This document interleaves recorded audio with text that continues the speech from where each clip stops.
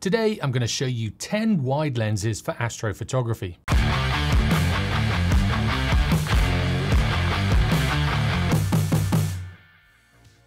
Nowadays there are so many lenses available for all different types of cameras, from the own brand lenses to third-party lenses and fully manual lenses. They all can get some great photos of the night skies as well, but some do a better job than others, and some make the experience pleasurable, whereas others just make it feel like hard work. And when you're out enjoying your hobby, the last thing you want to do is have it feel like a job. So I've done a load of research and found 10 different ultra-wide lenses that work really well for astrophotography on full-frame cameras. Now I shoot with Sony full-frame cameras, so I will be basing this on that. But if you use a different brand, they'll probably be the equivalents for your brand. And also, some of the third-party lenses I look at will also have different mounts for different cameras. Now, as I've already said, there are so many more than this, but I've tried to narrow it down to my top 10. But if you have one that I haven't included that you think is worthy of buying, let me know in the comments below. Throughout this bit of research, I've looked at a lot of images from Flickr where I don't have access to those lenses, just to see what the quality is like. The aim of this is to see if there are any problems or imperfections with the optics of the glass, and not to take anything away from the photographers themselves. There are some great images to be seen online with all of these lenses, even though the glass might not be that perfect. So this just shows the perfect camera setup is not always needed. It's more to do with the person behind the camera. Now, if you like any of the images I've shown in this video, I've credited the photographers and put a link to each of their Flickr pages in the description below. So make sure to head over and follow them, as they are all very talented photographers. The 16-35 f2.8 has been a standard lens to have for many pro photographers for years, and there are so many knocking around. Canon and Nikon have had a huge second-hand market, and you can get some bargains. And with an adapter, you could easily use these on most mirrorless cameras. Sony have the G Master, and even though it's pretty hefty, it is a great lens for astrophotography. With an aperture of f2.8, the 16-35mm lets in enough light for astrophotography, and at 16mm on a full frame, it is a nice wide angle to get a lot of the Milky Way in your photograph. Also, in the Sony G Master, there are so few imperfections in this lens. For a zoom, it does a fantastic job at controlling the coma and astigmatism in the corners at f2.8. Now, if the G Master is a bit out of your price range, there is the 17-28mm from Tamron. It's slightly narrower, but at the fraction of the cost. It's a very good alternative as well. I own this lens and I've been out with it a few times. There is a little bit of coma and astigmatism at f2.8, but it does handle it well. So again, this is excellent for astrophotography. There is some rectilinear distortion towards the edges, but from all of the lenses I've looked at, the wide angle lenses always seem to have this. So it is something we have to live with at such wide angles. And to be honest, if you're that picky about how things look at 100% crop, wide field astrophotography probably isn't the best type of photography for you. Having the ability to zoom to either 28mm with a Tamron or 35mm with the Sony G Master gives you the option of a lot of different framings. However, if you stick to the NPF rule, your exposure times will be pretty short at 35mm. I'm more of a 400 rule guy, so this range is really usable. Now, if you go secondhand, or if you're a Canon or Nikon shooter, their lenses do have the focus window on the top of the lenses. So once you find the true infinity point, you can go back to that point time and time again, because the lens has that marker on it. However, with the Sony 16-35mm f2.8 and the Tamron 17-28mm f2.8, they don't have any focus markings on the lens whatsoever. So you would have to rely on your manual focusing skills. It is pretty easy once you know how to do it. You've just got to be patient. And a few years ago, I did make a video on this. So if you're wondering how to focus on the stars with a modern lens that has no focusing markers on it whatsoever, check it out in the eye in the corner or the link in the description after this video. All in all, the Sony 16-35 f2.8 is a fantastic lens for astrophotography with very few imperfections. In fact, the only imperfection I'd say would be the price at $2,200. Now, if that is a little bit out of your price range, then the Tamron 17-28mm is another good lens, and this comes in at $799. Recently, Sony released the 12-24mm f2.8 G Master. This is an absolute beast of a lens, but it does come at a price. And if you thought the 16 to 35 f2.8 G Master was expensive, this goes to a whole nother level. It doesn't even give you enough change for a beer out of $3,000. With an aperture of f2.8 like the 16 to 35mm, this will let enough light in to get some great shots of the stars. And with the focal range of 12mm at its widest, you'll be able to get some hugely wide shots of the night sky. And you'll probably be able to get most of the sky in your shot. Now, it is relatively heavy, but not as heavy as I thought it would be. It comes in at 847 grams. Now, Sony have done a great job in keeping this weight down for what this lens actually is. However, it is a big lens at nearly 14 centimeters long. So for a wide angle lens, it's going to take up a lot of space in your bag. Now, it is a solid lens and will give you some really good results. But at that cost, you could buy a second camera body, a handful of third-party lenses, as well as a tripod. So a full setup with plenty of change for a beer. Now, when it comes to those imperfections, there aren't that many, and it does take a really good shot. But like I said, for that price, it ought to be good. The Tokina Furin 20mm FE is a lens designed for the Sony FE system. There are two models, an autofocus and a manual focus lens. And manual focus systems are actually really good for astrophotography. The focusing rings will have markings on them to make it easy to get to that infinity point without even turning the camera on, once you know where that infinity point is. With an aperture of f2, it lets in one more stop of light than the wide f2.8 zooms. So if you're in a dark location, this could be the difference between ISO 8000 and ISO 4000, or ISO 4000 and ISO 2000. So you can really stop that ISO down. Now, if you know about ISO invariance and how it works, this shouldn't matter. But the fact that there is a stop more of light coming into your camera will give the camera more light to work with in the first place. However, this lens does have some problems in the corners wide open. Coma and astigmatism is apparent and the corners are not that sharp. Even though it has that extra stop of light, you will have to stop it down to f2.8 to correct these problems. Now, if you're not familiar with manual focus lenses, you might be wondering why I keep talking about finding the infinity point. You might think, well, there's a marker on the lens, just turn it to that. However, not all lenses are the same, and from copy to copy, this can change ever so slightly. So with one lens, the infinity point might be bang on that point that they've marked, and on another one, it might be a fraction to the left, and on another copy of the exact same lens, it might be a fraction to the right. So when you do buy a lens, it's really important to find that infinity point before going out. This will save you a lot of time and hassle if your lens is slightly out, so you know where it is and you know where to turn the focusing dial to get it spot on. Now, I know 20mm isn't ultra wide, but it is a wide angle and you can get some great shots of the night skies. But if you were thinking of a 20mm lens for astrophotography and the Tokina caught your eye, I'd probably save up a little bit more money and get a Sony 20mm f1.8 instead. This has a third of a stop more light gathering capabilities and is a little beast. It's super sharp and only has a small amount of astigmatism and chromatic aberrations towards those corners. At f1.8, it's better than the Furin at 2.8. Now, Alan Wallace did a fantastic review on this lens, so check it out after you've watched this video. I've put a link in the description to that review. And if you're into astrophotography and you don't know who Alan Wallace is, you should definitely follow him.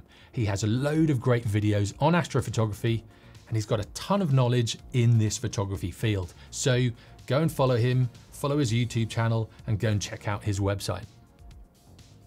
Now, if you thought the 12 to 24mm Sony was big, this is even bigger. It's over 1 kilogram at 1,170 grams. And the reason for this is the aperture of f1.8 at 14mm. Nothing comes really close to being this wide and this fast. It does come at a price though, but not as much as the 12 to 24mm from Sony. The Sigma 14mm comes in just shy of $1,600. So you'd probably have enough out of $1,600 to buy at least a beer. Now, this is another sharp lens and it's really sharp. However, it does suffer from coma and astigmatism in the corners. But at f1.8 and 14mm, I think it's almost impossible not to have these issues. When stopped down to f2.8, these do mostly go. Another thing to note is that at this focal length, you will get stretch stars in the corners due to the wide focal length and due to that distortion of a wide lens such as this. And this is the same with most 14mm lenses. The lens has to cram in so much that there is no getting around this distortion. And with astrophotography and the rotation of the Earth, this will be accentuated at those edges. Again, this has that little focusing window on the top, which most Sigma lenses do. And when you know where that infinity point is, you can turn it to that point time and time again. The Sigma 14 to 24mm f2.8 is another super wide zoom. The image quality is better than the Canon EF 16 to 35mm f2.8 L Mark III and also the Nikon AFS 14 to 24mm f2.8G. And the price is a lot better as well, at around about $1,299. The weight is middle of the range at 795 grams, and the length of this lens is about 13 centimeters, the Sony E mount being a little bit longer than the Canon mount. Sigma have controlled the aberrations very well through the range, and vignetting is minimal. The coma and astigmatism in the corners are less than expected as well, and this is less than the Sigma 14mm f1.8. But there is over a stop less of light than that prime lens, so this is understandable. Now, if you want a versatile lens with a wide enough aperture to get some great shots of the night sky, as well as having a bit of a zoom range to play around with and to kind of get different crops and compositions, this is probably the one to go for, especially if you can't afford the Sony 12 to 24mm f2.8. And let's be honest, who wants to spend $3,000 on one lens alone? This Sigma 14 to 24mm f2.8 is almost half the price of the Sony, and all you lose is 2mm on the wide end. Next, I'll look at a range of manual focus lenses. Like I've already said, these are fantastic for astrophotography as it's almost impossible to autofocus on the stars with so little light about at night. So manual focus lenses do actually help, and they actually make the job a lot easier at night. There's a company called Venus Optics make the Laowa range of third-party lenses for the majority of cameras on the market. The 15mm f2.8 is only a third of a stop slower, it's 1mm narrower, and it's half the price of the Sigma 14mm f1.8, as well as being much lighter. It's just over 8 centimeters long and it weighs 500 grams. So this really is a small, neat package. Now, this is a manual focus lens, so for everyday focusing, it is a lot slower than autofocus systems, but for astrophotography, it's really good. It's just a shame there aren't any electrical connections telling the camera what the aperture is. Also, it has a metal body and it feels very well built. Towards the corners at f2, there is some coma and a bit of distortion, even though it's called a zero distortion lens, but this is minimal and it's practically gone at f2.8. The coma and astigmatism also seems to be less than the Sigma 14mm f1.8 in the corners and disappears sooner when stopping down. Now, if you want to read a great review on this lens, Daniel Ganga from Australia does this lens justice, and he may have just about swayed my decision in which lens I'm going to buy next. I've linked his review in the description below, so go and check it out after watching this video. Now, the Samyang 14mm f2.8 is a lens that's quite dear to my heart, as it was the first lens I bought specifically for astrophotography around about 10 years ago. Now, unfortunately, I dropped it and broke my lens, and I haven't replaced it. But that is one of the reasons I'm doing this research, to find something to give me that super wide angle for astrophotography. The Samyang 14mm f2.8, which is also branded as Roentarre in some countries, is a fantastic budget lens for astrophotography. And if you're tight on cash, this would be the one to go for at $244. So that's less than a tenth of the cost of the Sony 12 to 24mm G Master. It is 570 grams and the Sony version is just over 12 centimeters long, although it just looks like the Canon version with an adapter permanently attached to it. And I think that's basically what they've done. Now, it is another manual focus lens, which again is great for astrophotography once you know where that infinity point is. Now, there are a few downsides to this lens. The version I had was good and I got some really nice images from it, but I've read a lot of reviews stating that their versions were quite soft and they couldn't find that sharp point. So I think the tolerances in the factory are a little bit more slack than some other companies. So if you are buying it, I'd get one from Amazon or another place where you can return it if you're not happy with the copy that you get. If you do get lucky and find a good copy of it, they do give nice sharp results. Towards the edges, you do get some distortion and you do get some coma and astigmatism, but at the price point, it isn't as bad as you'd think. Now, the one I had was much better than a lot of the more expensive lenses on the market. I've taken some of my favorite images with this lens, so I could still be swayed by this. But with the options of wider apertures out there, I might just have to go for one of the faster primes. Now, there is an autofocus version of this lens, but I'll just stick with the manual focus lens if you're just using it for astrophotography. And because it's so wide, you'll find that that focusing point, you don't need to move it that much if you are doing big landscapes. Now, the Irix 15mm is a lens made for the Canon EF mount. They also have a Nikon F mount and for some reason a Pentax K mount. Now, for the Sony cameras, because it's a manual focus lens, you can get a dummy mount and this will work really well. It's a Swiss design, it's built in Korea and comes in a metal or a plastic model. The Blackstone is the magnesium alloy body and the Firefly is the plastic casting. Now, what this lens has is the ability to lock the focus ring. So you could, in theory, find that infinity point in the day, lock it off and then leave it there, or find it at night and then lock it off once again. This does seem like a really good idea, as when you're photographing the night skies, you tend to mostly focus on the stars at that infinity point and leave it there. Unless of course you're focus stacking or getting the stars out of focus and focusing on a foreground element instead. But for the most part, people want to get the stars perfectly in focus. This lens does come with a few problems though. Even though the image quality is good, the corner sharpness isn't great. There are minimal aberrations, but coma and stigmatism are pronounced. This is minimal when stopped down by one stop, but it is annoying. Looking at the images side by side, I'd say the Samyang does a better job in the corners than this. The Laowa 12mm f2.8 is another manual lens from Venus Optics. It's super wide lens and would work on both full frame and crop censored cameras because it is so wide. It's relatively light as well at 615 grams.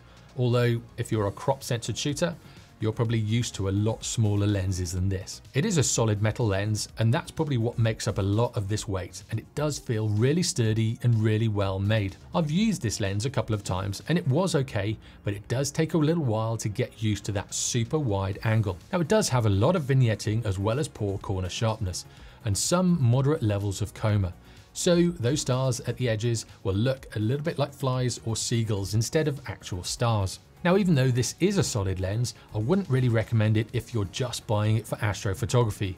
With the vignetting and coma issues, I'd go with either the Laowa 15mm or one of the slightly faster primes. After doing all of this research, it has helped me a lot in deciding what lens to get.